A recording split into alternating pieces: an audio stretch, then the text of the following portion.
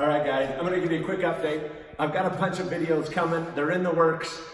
So I'll leave those videos to come out when they're finished, but I'm gonna give you a sneak peek of something I've been working on.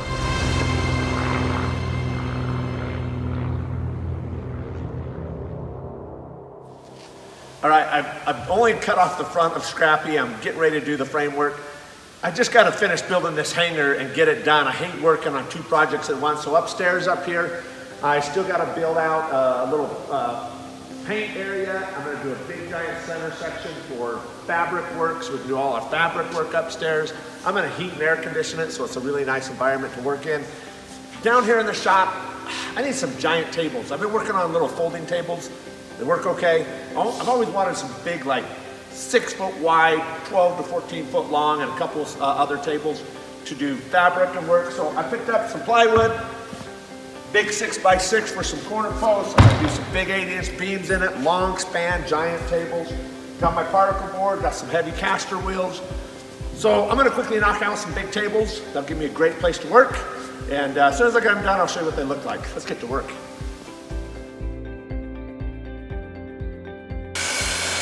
On the top, and I'm doing carbon fiber work. Then I'm going to paint them, and they'll be done. So I've got a lot of sanding, a lot of work to do, so I'm going to get back at it, back to work. We got a little carried away. Went ahead and finished them all out completely. Used Bondo, sanded them out, got the joints out of it, painted them. So tables are done, and we're breaking out some spars out of the kits. It's time to get started.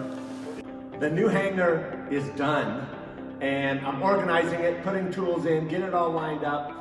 And so that's a sneak peek of the new build center. We've got all the tables finished, but I've done something else. I'm building a plane after Scrappy. Scrappy, by the way, has finally come to a completion on the design and the engine package that's going in it. And we're getting to work. But I'm not going to show you that motor yet. I'm going to show you something else really cool. While I was cleaning out the hangar and getting ready, I couldn't stand that I had the motor for my next build after Scrappy. I'm doing another racer. I built Turbulence. If those of you are familiar, it's the world's fastest single engine turboprop today. That plane needs to get beat. I don't want it to be me to beat it. So I'm going to build a new racer. I had the engine already ordered. It showed up. It was sitting in a corner, but in this new shop, I didn't like it sitting in a cardboard box. And now I can see my motivation for the build after Scrappy. So this is it. I'm really excited. So I quickly made this box so I can actually see the next project motor. Pratt Whitney is one of my favorite all-time motors.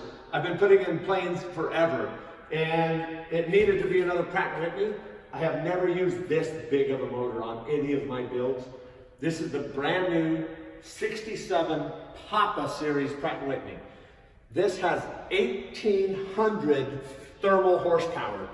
It's paired with a gearbox that has a limit of continuous duty of 1,200 horsepower continuous.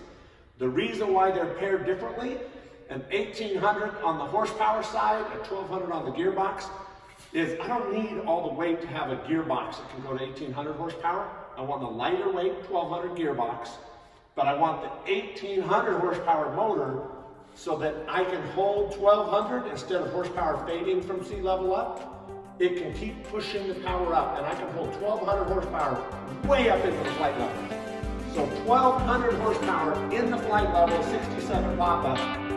I'm super pumped. My Pratt Whitney engine for my next racer after Scrappy. I hope you follow along. Let's get back to work.